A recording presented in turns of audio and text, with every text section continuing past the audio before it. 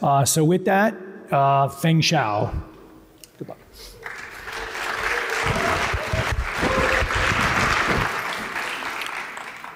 Hi, everyone. Thanks for coming. I'm Feng Xiao, a zero-year PhD student at the Pennsylvania State University.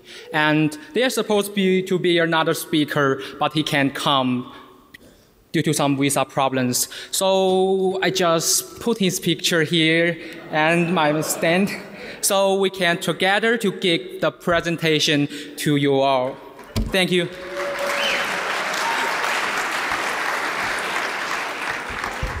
All right, so today we are going to talk about the new attack. The attack is about, with this attack, a weak adversary is able to hack the brain of the software-defined networks, the SDN controller. Well, here is the difference between the legacy networks and the software-defined networks. The legacy network is always vendor-dependent. It means the network's devices always work independently with predefined functions, and we cannot change it anymore. But in SDN, the whole network is treated as two planes, the control plane, the upper layer, and the data plane. So all network functions are now being placed into the brain of the network, the controller, and the host and switch, this forwarding device, are now placed into the data plane. All right, so this is the difference between the two networks. So, and this new architecture now is widely deployed in production environments with growing communities.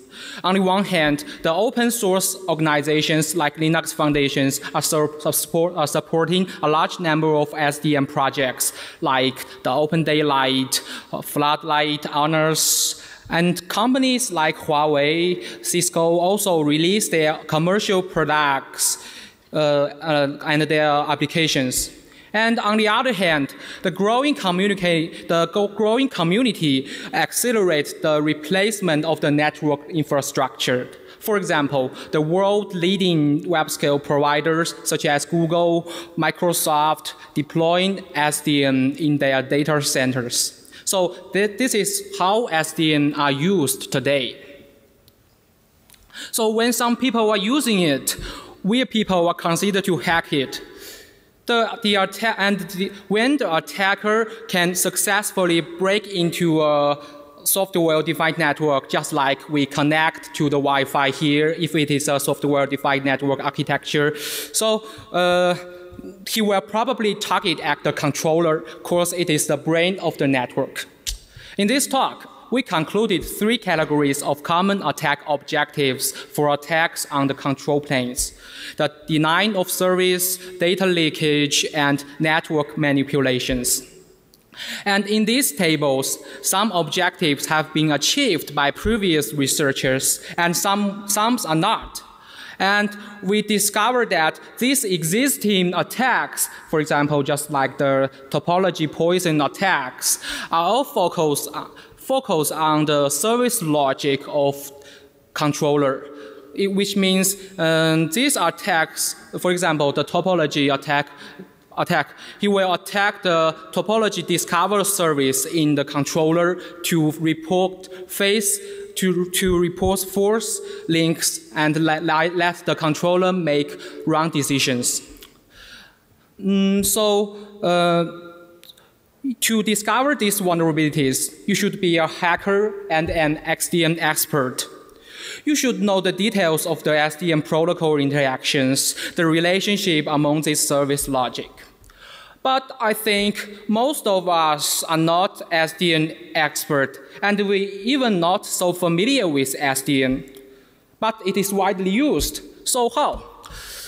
So I'm considering whether I can find a method to hack the software-defined network without learning so much about SDN. And my attack should be powerful. In the best case, it should achieve all the attack objectives in this table, all of them, no matter it is an existing one or a new one. So how to hack the SDN like a hacker?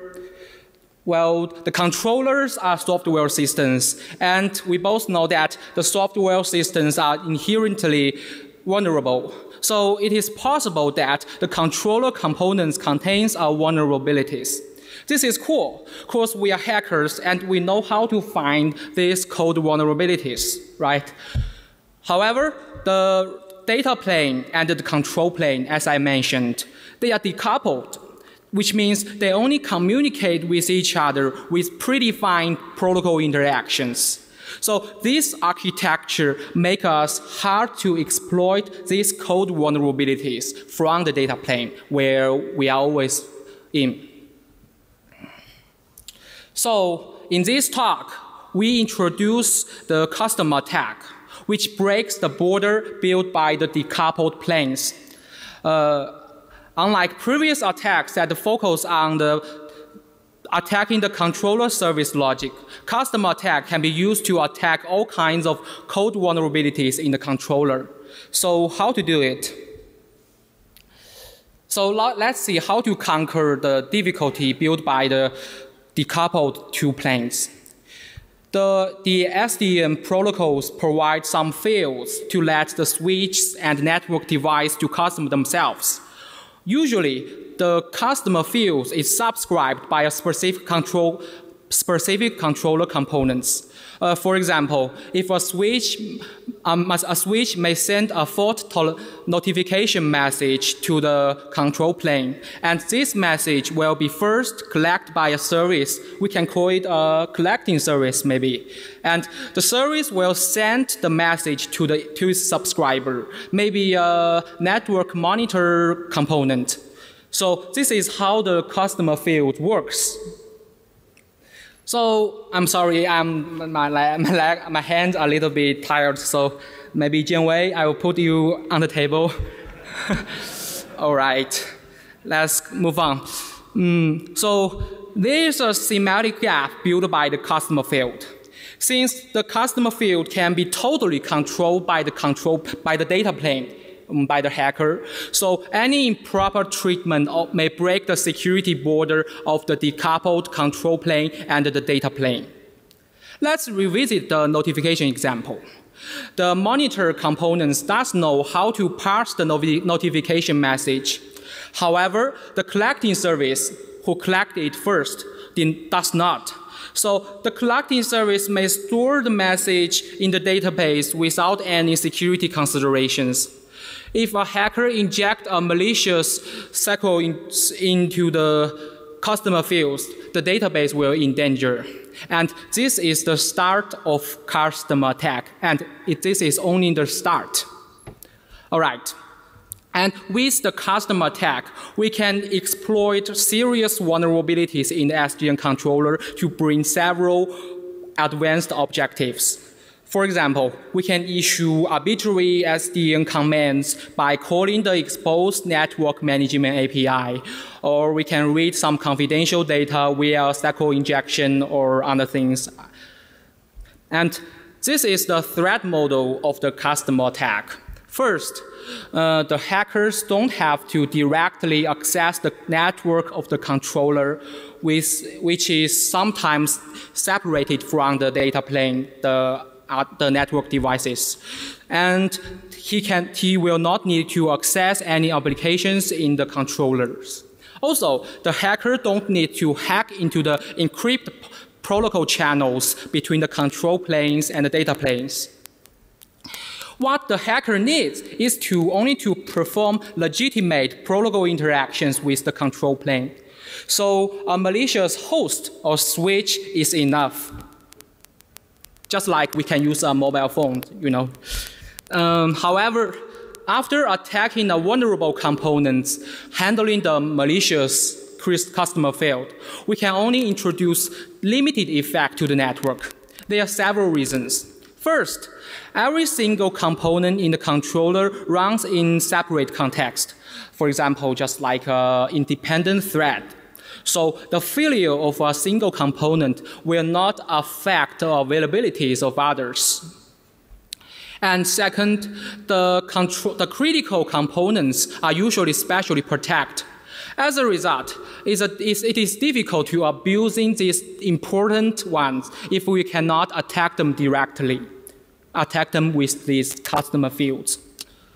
So as a result, if we want to do something big, we need a more complex attack, a multi-stage exploitation to control more resources in the controller. This is the workflow. The lower part is the data plane, where there are network hosts and switches. Normally, they cannot directly access the controller because the two networks are always separated. But they will always be able to interact with the controller using the SDN protocols like the OpenFlow or other things. So we need several stages. The first stage is the toehold stage. This is where we attack the components with customer field. In this step, we will inject our craft payload into the customer field and send them to the control plane via legitimate protocol interactions. After the first exploitations, we can now control a small number of, we can only control a small number of assets in the component. To harvest more control plane assets, we need a harvest stage. We will need to exploit more vulnerabilities in other components with previous controlled assets. For example, we may able to launch HTTP request in the first stage. So in the second stage, we can leverage this asset to do more things. We may access the REST API to issue some commands. So after we controlling a large number of assets, we try to chain them together to achieve our advanced attack goal. And as you can see, instead of merely attacking the components that handling the customer fields, with this attack model, we can now able to exploit all kinds of vulnerabilities to hack more components. Okay, now it's time for us to hack something real. First, I will show you a video demo. In this demo, we attack an open source controller. It is maybe the most popular one, the honors. And the attack effect is we get a remote shell from the controller. Okay, and the honors controller is on a remote machine, the 111. And our compromised switch is this machine, the 108. So, and this is the web component of the honors. We can see that there's no devices in the controller yet, okay? And we can load our framework to attack the honors controllers and get a system shell from the controllers. This is our devices connected. Well, as you can see, we successfully get the system shell. Yes. So this is an exploit chain with multi-stage exploitation that works. So how it actually works? Next, I will give you more details about the RCE chain. As shown in the picture, our target is the getDiagnostic function, which read and execute a script from the file system. So to abuse this function, we need to control two assets, to harvest two assets. The first is the script itself. To execute arbitrary commands, we need to inject payloads into the script. However, controlling the script is not enough. We also need to access the REST API that calls the diagnostic function. As I have mentioned, important components are usually specially protected. So the REST API is protected by basic authentication. We need an authentication token for this REST API. Let's check out what asset we can actually control in our first stage. Well, we found XSS in the web component, as you can see. This vulnerability can be exploited by a customer field. So now we can control the assets that expose to the XSS, such as some network configurations, However, we cannot still directly attack our target function. So let's move on the second stage, the harvest stage. First, let's try to handle the basic authentication issues. We found that the authentication token is stored as plain text at a config file. So as long as we can control and read this file, we can get the token. This means that we need to find a new vulnerability that can read some contents. After several days hard work, we find our fourth 0 days anonymous. It is an XSE. It can be exploited by a customer field that we control. As a result, we can read the token to solve the auth problem. Now we can try to control the script asset with the fifth 0 day we found in honors. It is a path traversal bug in the unzip function. This function is to handle the zip files uploaded from the web component. Remember that in the first stage, we discover XSS vulnerability in the web component. Now, we can leverage this XSS to upload a craft zip file and then overwrite arbitrary files with any content we want. So finally, we control the script. This is the complete attack graph for the exploit chain. We use 5 previously unknown vulnerabilities in 3 different stages to construct this remote command execution chain. I'm sorry.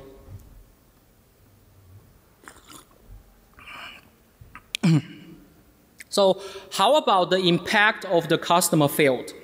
We analyzed 5 popular SDN controllers, and there are 54 applications. In total, we identify 18 vulnerabilities and construct 24 exploit chains. And all these exploit chains are involved in 2 or 3 stages. This is the impact of these exploit chains. All these exploit chains we construct can introduce a serious attack effect to the controller. And this table shows all the 0 day we found. As we can see from the last column, every vulnerability can be used to introduce more than one attack effect. And we found that Honors has the largest number of vulnerabilities. And I think this is because Honors is very easy to use. We can install any components we want with a simple click. By contrast, hacking the open daylight is very difficult. To install or debug a component, we need to spend the whole afternoon, and usually we found nothing. So we can only find 3 bugs in the open daylight. So maybe making your project hard to use can be a great defense. Yes, that's what I found are important findings in our research. Okay, that's all. Thanks for listening. Okay, I forgot him.